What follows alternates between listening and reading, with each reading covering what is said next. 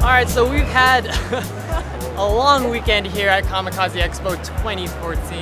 What did you guys think of the show?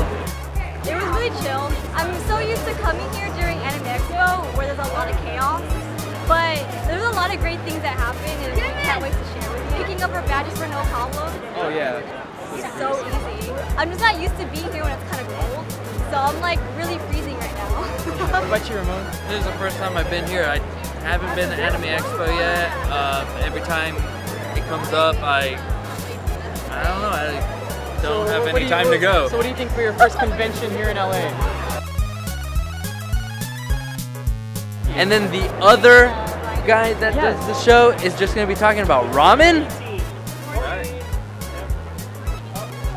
I don't know. I had fun. Not that crowded. It sounded as though it would be crowded by everybody saying, "Oh, it's gonna pick up. It's gonna pick up." I walked around a lot, and I'm really tired.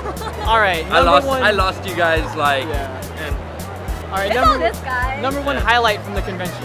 I really enjoyed my little ramen banter with Min Chen. Oh yeah. Comic Book Man. We just had ramen yesterday, so that's perfect. All right, let's talk about it. Let's talk about ramen. Hi. And D.M.C, he even busted a flow for us too.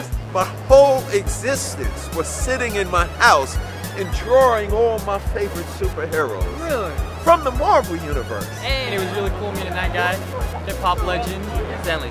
And you say, well, I got to get a good character to have that superpower. Definitely Stanley, being able to meet him, actually sit down and talk to him, that was really nice. So shout outs to Yuka for hooking us up with that. Thank you. So if you want to see all the stuff that we were just talking about, stay tuned for all the videos coming out real soon, all about Comikaze 2014.